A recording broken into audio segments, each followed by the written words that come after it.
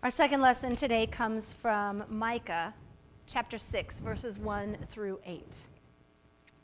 Micah is speaking at the beginning and says, "Hear what the Lord says.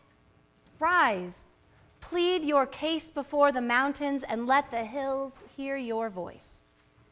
Hear, you mountains, the controversy of the Lord, and you enduring foundations of the earth. For the Lord has a controversy with his people, and he will contend with Israel." Now God is speaking. "O my people, what have I done to you? In what have I wearied you? Answer me. For I brought you up from the land of Egypt and redeemed you from the house of slavery. And I sent before you Moses, Aaron, and Miriam. O my people, remember now what King Balak of Moab devised, what Balaam son of Beor answered him, and what happened from Shittim to Gilgal, that you may know the saving acts of the Lord." Then it's the people's turn to speak. They say, "With what shall I come before the Lord and bow myself before God on high?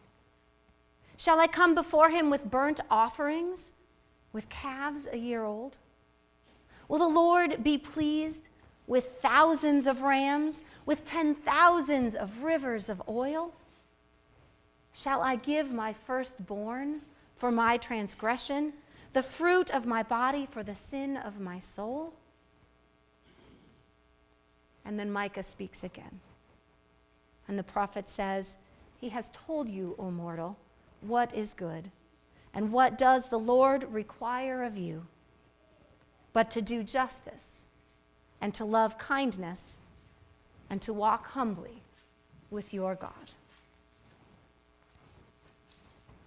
Friends, the grass withers and the flowers fade, but the word of the Lord endures forever. Thanks be to God. All right, as far as I can tell, there have been two big things in the news this week. First off, did you know there's a football game today? How about, did you know that the Chiefs are in it? The second thing in the news, if you can get past the commentaries on Andy Reid's shirts and the player interviews and the injury reports and the expert analysis and which states are going to root for whom, you might know that there is a trial happening in the Senate. The impeachment trial has Chief Justice Roberts presiding and lots of people speaking out for what they want to see happen, or as it may be, asking loaded questions about what they want to see happen. It's the setting of a trial that we focus on this morning, because when we read Micah's scripture lesson, we're reading about a trial. Micah is the prophet who is speaking for God and for himself and for the people and recording it all. And this case has been brought by God against Israel. And all of creation is acting as the jury. The hills and the mountains and the trees and the rivers and the very foundation of the earth are called on to hear God's complaints and Israel's defense. God speaks first and reminds the jury, or maybe more to the point, reminds the defendant, the Israelites, of the acts of mercy and grace and faithfulness that God has shown them. God reminds the people of the time when they were slaves in the land of Egypt and how they cried out for freedom, and God sent them Moses and Aaron and Miriam to bring them out of slavery. And then God presents the case of the prophet Balaam, who was sent by Balak, the king of Moab. His job was to curse the Israelites. And this king, Balak, he tried over and over to get Balaam to curse them. But every time Balaam opened his mouth to speak, he blessed Israel and cursed Moab. God reminds the court that it was God who called the Israelites and then blessed them and then continued to bless them. And then God reminds Israel of the help that they received from Rahab when they were entering the land inhabited by other people, how she protected them.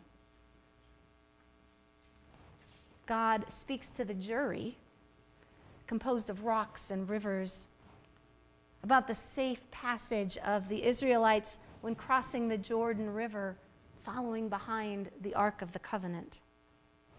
And in that very place, the Israelites set up 12 stones to help them always remember of God's faithfulness. God wonders, have you now forgotten the saving acts and my faithfulness? But then God's people get a chance to defend themselves. And when they speak, it's really hard to know whether their words are sincere or if they're whiny or if they're sarcastic. They begin with the question, with what shall we come before the Lord? Do we need to offer burnt offerings and sacrifices to our God? That question seems pretty sincere. They've been offering sacrifices for their sins for as long as they can remember. Maybe it's time to do that again. The part that seems to be missing, though, is the understanding that it might be better not to sin in the first place. And then their sincerity just flies right out the window with the next question. They ask, will the Lord be pleased with thousands of rams or 10,000s of rivers of oil? I know, maybe we need to sacrifice our firstborn children to cover our sins. Their overreaction is kind of like a child who is asked, please pick up your toys from the living room floor. When that child then bursts into tears and says, fine, just take away all my toys and throw them away. Just like the child misunderstands the parent, the Israelites have completely missed the point of what God desires. God doesn't desire rivers of oil or rivers of blood. The prophet Micah interjects into this courtroom scene and reminds them what is good. And what the Lord requires of you is to do justice, to love kindness, and to walk humbly with your God.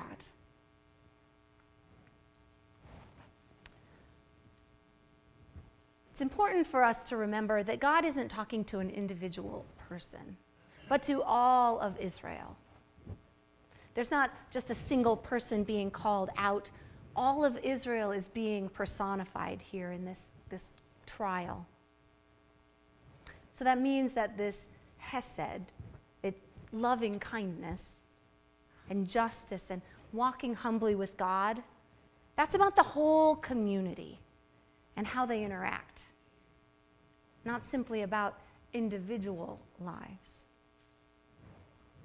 A commentator writes, justice, kindness, and the humble walk carry the reader beyond the confines of personal piety into a life-giving, reciprocal relationship with God and with God's other beloved children. This is about community, and it's a timeless message, delivered in the 8th century BCE, but just as relevant today.